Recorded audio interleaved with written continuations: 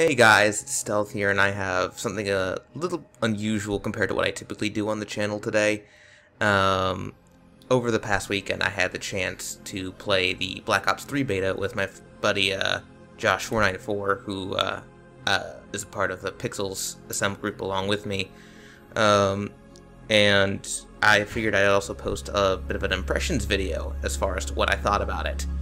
And general consensus, I like it.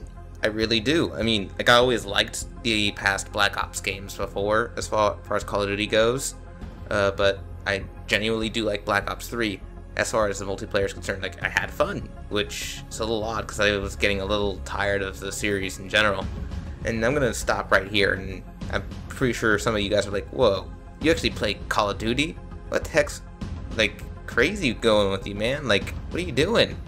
I've always liked shooters. I was a fan of Call of Duty back in its heyday. The last one I played, I think, was Black Ops 2.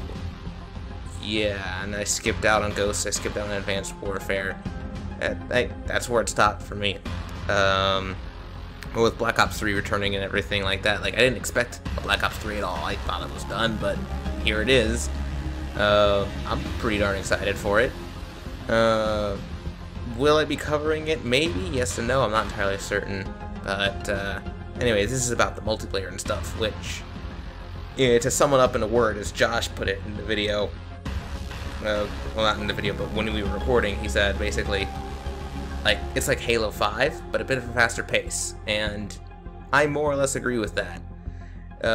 What will you expect to find here if you didn't get a chance to play it yet? Well, for starters, the pick 10 system you had from Black Ops 2, that's in here. So you get your wild cards, you get to swap out anything you want and just go nuts with how you want to create your classes. I think I had a primary weapon build that had 6 attachments on it, which was kind of impractical. It had no grenades, no perks, no nothing. It was just that weapon, but it was pretty cool. Like, I just kitted out that much. You just go crazy with it.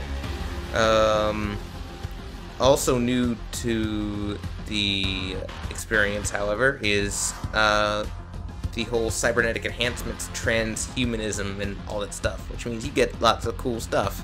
And it's kind of a similar vein as the exosuits in Advanced Warfare, but I gotta tell you, it just felt really fluid. You don't so much get to choose, like, special abilities you get with your exos. It's just like everybody has the same core set. Like, everybody has thruster packs so they can all jump high. Everybody can wall run so they can get around maps. Pretty crazy, especially with how the maps are designed in this game. Everybody can do power slides, like under bridges or things like that, to get a quick getaway or maybe rush up to an enemy really fast. Everybody has those core movement things. What really is the specialization, I should say, of this game is specialists. There's 9 in the game. 8 were in the beta, and I got the chance to play with a good number of them. But they each have their own unique skill sets. Like, the one I was favoring, Seraph, she has this revolver that basically is a one-shot kill thing, and it has it's pretty much unlimited range and everything like that. Or she also has an ability which allows her to get more points when she's charging objectives or things like that. And there's other specialists with other abilities as well, like one of the starter specialists, Outrider. She either has this compound bow with these explosive bolts, or she has this vision pulse ability, which allows her to basically tag enemies that are just near her vicinity, and it'll show up visually like as a red silhouette to everybody on your team. You also got specialists like Rain with his gravity spikes, which just basically allow him to wreck everything right near him. He got me quite a few times, let me tell you what. But all these specialists have these different abilities, and it really adds a bit of an element to how you play, like how you build score streaks and stuff like that. I should mention score streaks. Kind of similar to how they've been doing it before. If you get score streaks and you die, score streaks you use from your past life, they'll count towards your next score streaks. That's nice. But they don't get you as many points as specialist ability. Well, the specialist abilities, they will get you full points no matter what, and you'll always be able to get them because there's like a timer that will basically say, oh hey, you can use this now. But when you make kills and charge objectives and things like that, it'll speed up when you can get your specialist ability, so that's something to keep in mind. Out of the gameplay modes they had there was one unique one which I didn't get a chance to record, unfortunately, which was Safeguard. If you played Payload on Team Fortress 2, you have an idea of what this is going to be like. There's one team with a robot, and they have to get it to the other team's base and blow it up. And then at halftime, it switches. Attackers to defenders, defenders to now attackers. And if both teams either don't score or they both score on the other team's base, play starts again, except this time now you're setting a time to beat to get the robot there. I had a lot of fun with the mode, but unfortunately, there was a lot of lag issues and things like that with the servers, so aside from Team Deathmatch, we weren't able to get much good footage, and even then from Team Deathmatch it was kind of a mess sometimes. But we tried our best, you know, it doesn't always work out.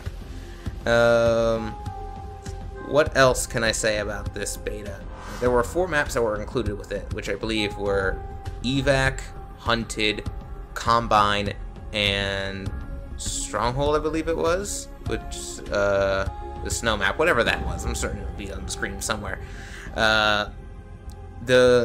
They were mostly, I would say, medium-ish sized maps, with a few exceptions. That snow map had a lot of long sightways for snipers, which was pretty good, but otherwise felt very much arena-ish like. I'm hoping there's a little bit more variation when the main game comes out for multiplayer, but we'll just have to wait and see.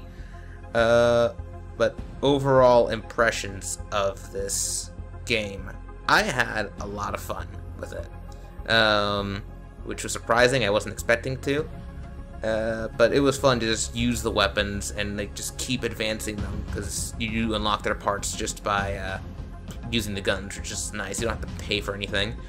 Like, I had a lot of fun just like at one part. It was just like me wanting to just unlock weapon attachments, which is pretty cool.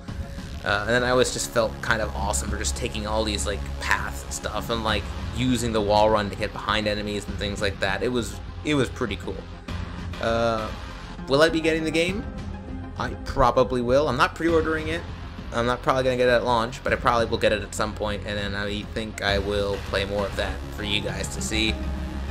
Don't expect anything professional though. I'm not a super hardcore shooter guy, but I do like my shooters.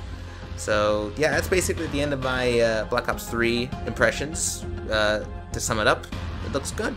So I'm excited to see what they do with it next, and then where it goes from here.